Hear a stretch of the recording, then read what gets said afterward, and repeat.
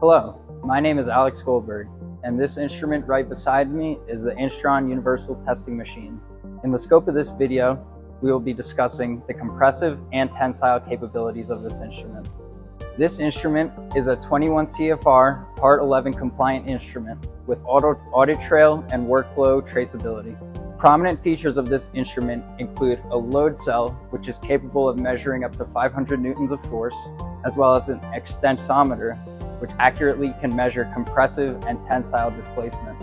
The Blue Hill software that accompanies the UTM provides detailed data analysis, statistics, and organized reporting of all data recorded. Another notable feature of this instrument is its customizable methods, which allows operators to include prompts prior to and following testing, such as the ability to input sample identification and describe the test method being performed. On top of this, you can record observations which are attached to a specific sample and select test results, which can include pass or fail criteria right on the instrument. A force versus displacement graph is generated for each sample run. Values on the graph can be manually selected with the cursor or auto-calculated by the instrument.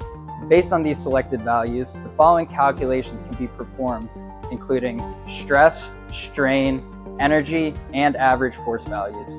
The instrument also provides us with the opportunity to generate PDF reports with graphs, data, and statistics for easy comprehension of test results. As I previously mentioned, this is a universal testing machine. The Instron is compatible with a wide variety of fixtures, which can be adapted to or machined specifically for the desired test sample. This makes the instrument truly universal. Some of the most common applications for this instrument include the ability to test to a specific standard. An example of this would be ASTM F88, seal strength of flexible barrier materials. This is a tensile test method, which allows us to measure the max and average force required to remove lidding from blisters or trays.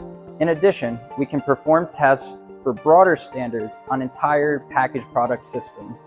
An example of this would be ISO 11040-8, which is a standard that encompasses pre-filled syringes. Subsection 6.2 of this standard specifically focuses on break, loose, and glide force testing, which is the setup we have configured here.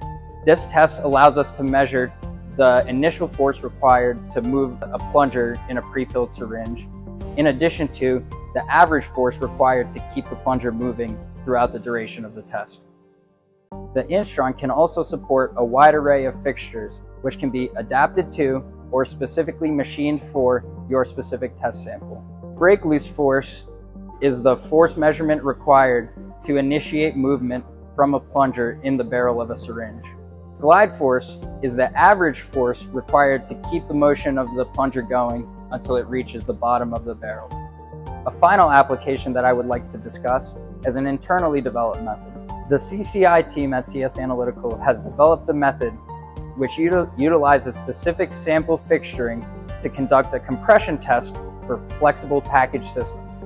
This method has been previously validated to detect leakage down to 10 microns in size in routine use for IV bags as well as cryo storage bags. If you are interested in more information regarding anything mentioned in this video, as well as the testing of your package systems and combination products, visit our website at csanalytical.com. Thank you.